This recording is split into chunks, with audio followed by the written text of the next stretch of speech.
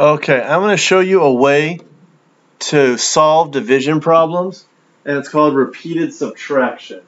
Because when we're multiplying, we're just adding something over and over and over again. Well, when we're dividing, we're really just subtracting the same number over and over and over again. In this case, we have 32 divided by 8. So we're going to start with 32.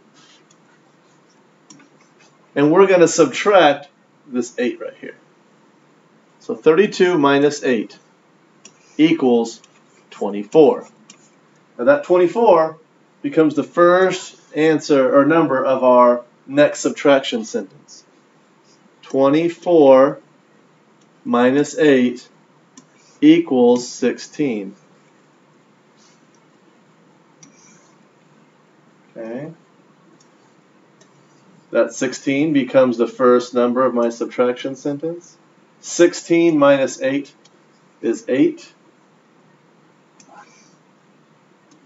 And 8 minus 8 equals 0. Okay, so I started with my 32 and subtracted 8, and I took that answer and kept subtracting 8 from it until I finally get down to 0. Now that's great and all, but what's the answer to this addition or this division problem up here?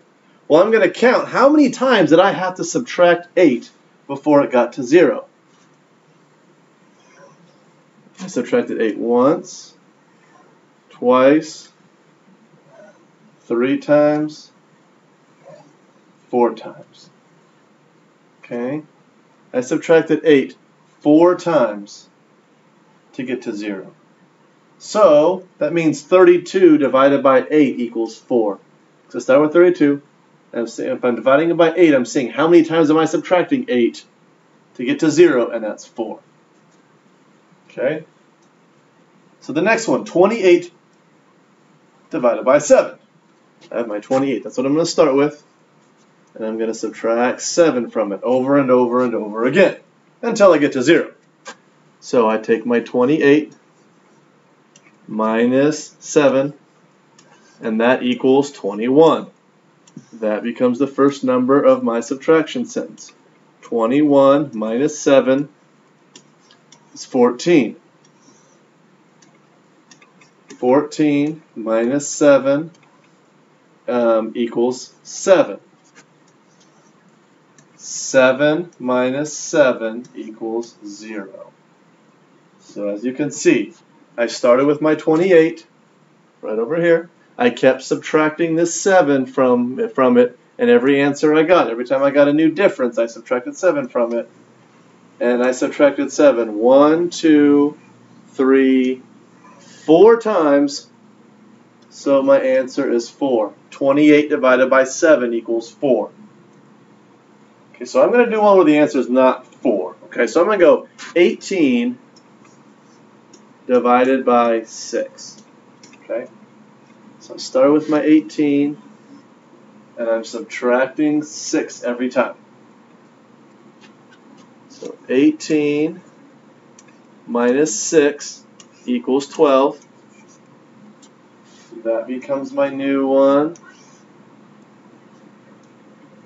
12 divided minus 6 equals 6.